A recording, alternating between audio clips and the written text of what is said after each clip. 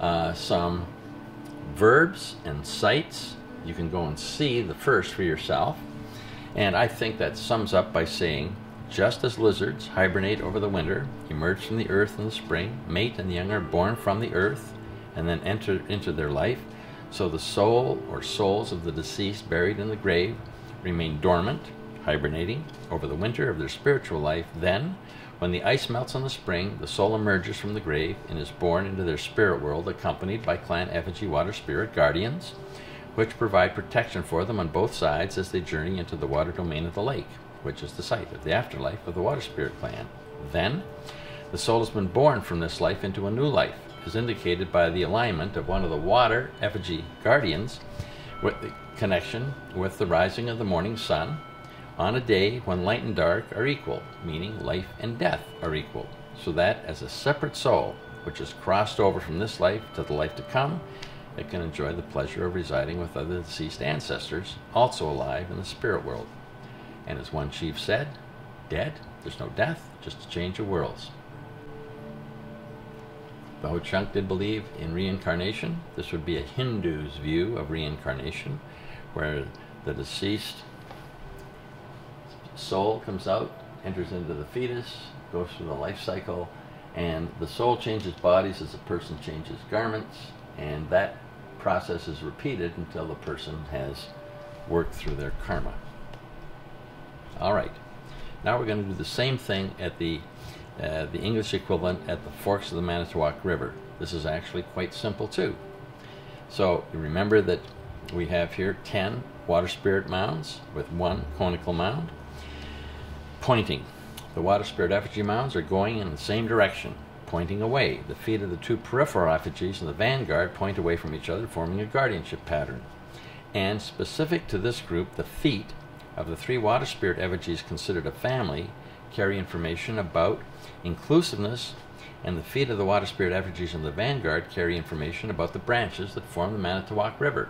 In other words, I've made the case that the 3 water spirits' feet all point to the south, and therefore they're probably from the southern branch, and yet the water spirits in the vanguard have their feet all mixed up, as though water from the northern branch and water from the southern branch is now merged after the 2 branches of the Manitowoc River have become one river.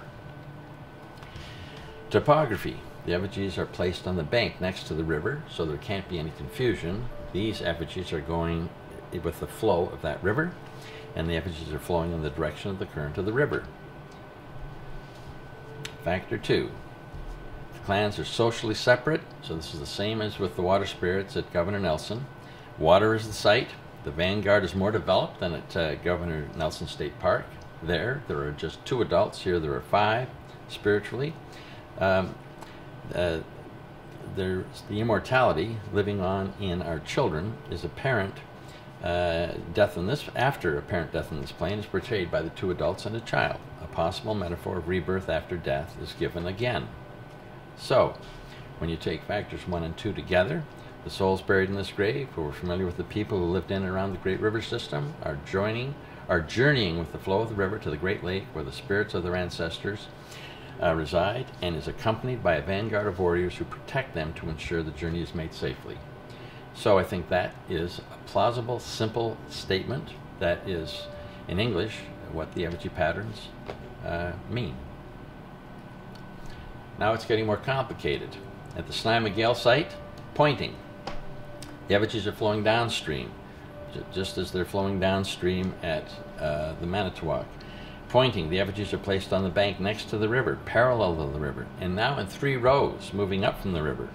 Typography, there's at least 1 snake effigy in each row, giving that clan a prominent place in each domain. That is, the domains are water, land, and air. Now we're adding 3 new principles of placement. First, we're adding a 3rd principle of placement, but with 3 examples. The principle of intentional transformation. The bird and bear effigy mounds are effigies form a new pattern which surround and embrace the older conical mounds in the center of the construction.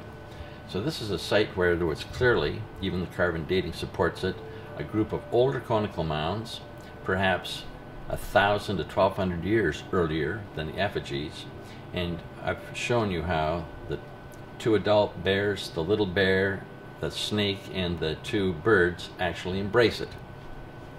They were intentionally placed there, I believe, to make that point. Then, the largest bear is positioned above and behind the second largest bear, forming a new pattern, mating. And then, the conical mounds constructed beyond the effigy mounds form lines or rows, which is another new pattern because it shows the social strata of the clans. We have the birds in the top row, and then we have the bears in the middle and the bottom row, and we have the snakes in all of the rows. So we have the water, land, and air represented as they appear in the strata coming up from the river. All right, where are they going? The social strata of the clans I've just described. The flow of the river, placement of the adult bears adds a temporal dimension of past, present, and future, a metaphor of the communication that would be new. The bears mating indicates birth and renewal. The river's also a metaphor of the eternal journey to the life after death. And then spiritually, the birth of the bear cub is another metaphor symbolizing the birth of the clan, the birth of the natural world, the rebirth of the souls of the deceased. So mating and birth, embracing the old conical mounds, offers interpretation that this was meant as a symbol of the renewal of the souls that were deceased there. So the effigies that embrace the older and probably cultures that were not related to the effigy mounds builders, because they could have been 12 to 1,500 years earlier.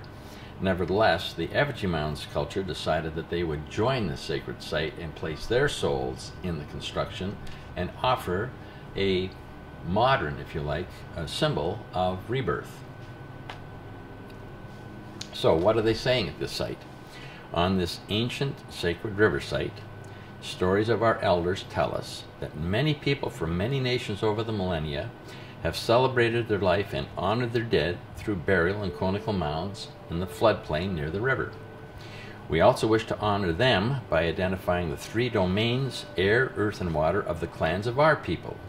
We do this in order to renew the world of the living with the souls of the dead by showing how the birth of a bear cub can symbolize rebirth of our people and rebirth of the souls of the dead. The great river, which has sustained so many generations, by enriching the spiritual energy of the site through the annual flooding of the river, is the base upon which we share our beliefs by adding a new pattern to the conical mounds and a new pattern in the effigy mounds.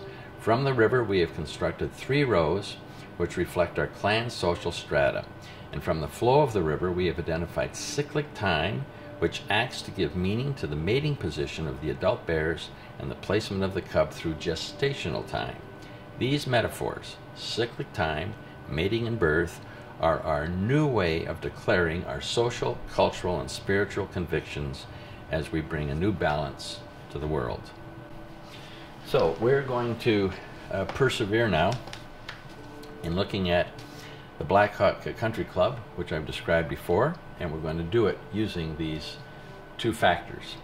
So, just as a quick memory, we have the goose, the hawk. Behind the goose aren't shown here the 3 bears. We have 3 conical mounds, 3 linear mounds, and 1 water spirit mound number. And that shows how the bears are. Okay, pointing. The cub and water spirit point due east. Pointing. The goose points to the winter solstice sunset, and the hawk points to the winter solstice sunrise. Pointing away. The 2 adult bears point away from each other in a guardianship pattern. Topography. The eagle and the hawk are flying uphill, that is, they're taking off. Topography. The 3 bears are surrounded on 3 sides by water. The lake in the north, the stream to the west and south. Alignments. The goose to the winter solstice sunset, and the hawk to the winter solstice sunrise. So these are just actual direct observations that anybody can make. The winter solstice sunset alignment is well documented. Okay, where are they going? Well, socially, In my view, the three bears form a family. Culturally and as a metaphor, bears hibernate, winter over. Geese migrate, they winter away. Spiritually, bear cubs are born in the den during January and February. The first two Ho-Chunk months are called first bear born and last bear born. The birth of the bear cubs in the den is equivalent or symbolic to the birth of the souls of the deceased in the conical grave.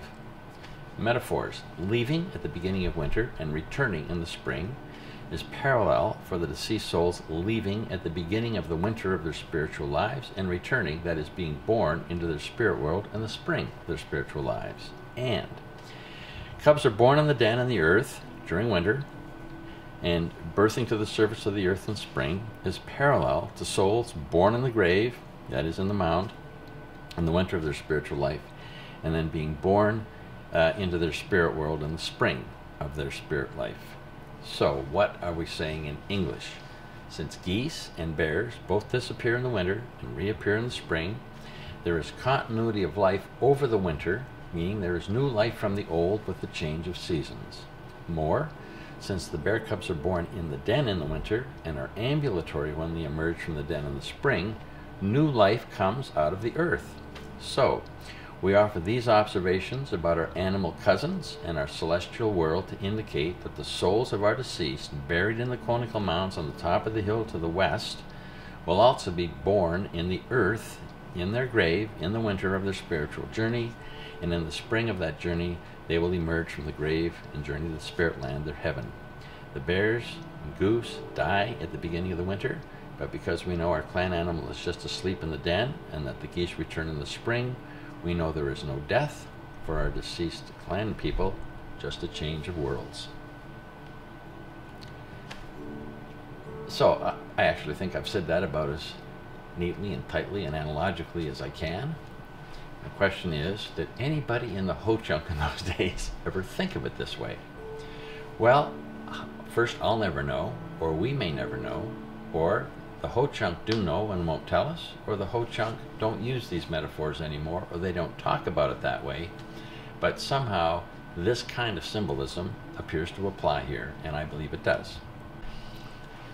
All right, well, so we're going to go to Mendota. We're going to look at the sites. This is the one that shows the equinox connection between the western group, where there's the burial mound, the turtle, and other conical mounds, where there's a fire relationship with the long linear mounds, and the three large eagles, the four-legged deer, three bears, and a water spirit in the middle.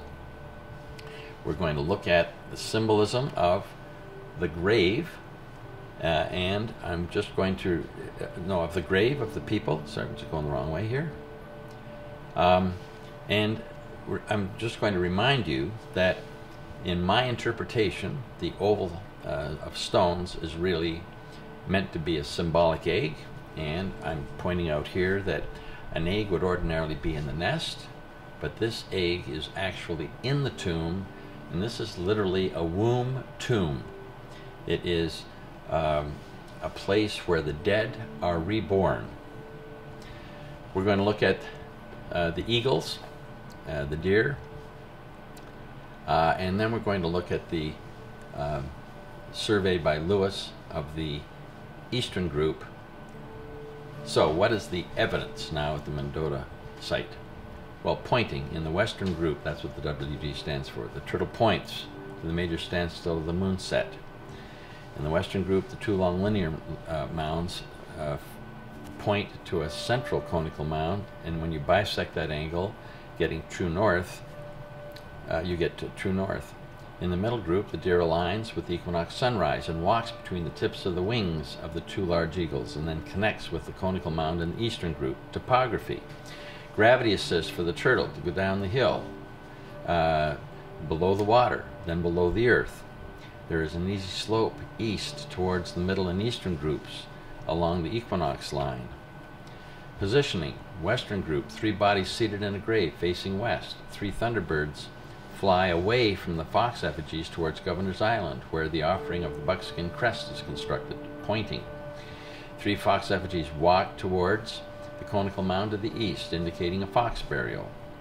The long linear mounds in the eastern group form an angle of 48 degrees, near a phi relationship. Factor 2. Socially, the deceased and the grave are from the eagle clan, with the child behind the adults and the stone egg between them. Culturally, the turtle, an animal ecologically adapted to the water and land, forms a relationship with the setting of the moon in its longest arc. Spiritually, the long linear mounds form an angle of double phi. Half encompasses the burial mounds and the other half covers the open field. Evidence Lapham would have appreciated connecting the world of the living with the world of the dead. Because the line bisecting the linear mound centers on true north, spiritual energy from the heavens could flood into the arms of the linear mounds, bringing grace to the deceased. With a measured phi on the west side, with the deceased and the living on the east. The conical mound, which centers the linear mound, then becomes an altar site from which ceremonies like the ones proposed by Lapham and by Birmingham and Eisenberg are directed to renew the world. The site then becomes an outdoor cathedral. So, what are they saying at the Mendota site? On the highest point of this peninsula, we constructed a stone-lined grave chamber and placed in it 3 important persons in a seated position facing west. We placed a stone egg in the center of the grave to symbolize birth from the grave of the Eagle Clan people. The turtle was placed next to the grave, aligned to the moon in its descent below the earth, to show that while the sun appears to go out for those on land, it is actually still shining brightly below the surface. The turtle resides on land, below the water, and symbolically below the earth. The alignment with the moon is meant to indicate the living presence of the sun after it is set. So as the sun dies at the end of each day, but lives on in the underworld, so too the souls of the deceased appear to be dead, but are alive in spirit land. Immediately to the east, we have built a ceremonial site where we held services and celebrated blessings of the deceased and the living. Our relationship with the heavens, noted through the alignment with true north, was incorporated into the placement of the altar mound with the outstretched arms of the long linear mounds. The Equinox Association was intended to identify the deceased with the eagle effigies, and therefore from the Eagle Clan. The deer acts to both bless the mating of the adult eagles and signal the birth of the eaglet, by extension, the rebirth of the souls of the deceased eagle souls in the spirit world. The relationship with True North and the middle group continues our belief that the souls of the deceased Eagle Clan have been blessed on their journey to the heavens, the place of the afterlife of the eagles, by celestial energy. Finally, the fox burial with the Thunderbird affirmation concludes our belief that on this site we were blessed with good relations with other peoples. Peace on earth. Goodwill towards crows. If I was a critic of this work, I would say that one of the strengths of this is that it is observable. This is data. You can go and somebody, a skeptic, can challenge it and draw their own observations. The weakness is that I've taken and I have built my metaphoric interpretations on a series of previous metaphors, some of which may be simply an error, or all of them could be off. But I found a way for it to all hang together at all 3 sites using the same, if you like, metaphoric symbols. So I'm offering it so people can take a look at it.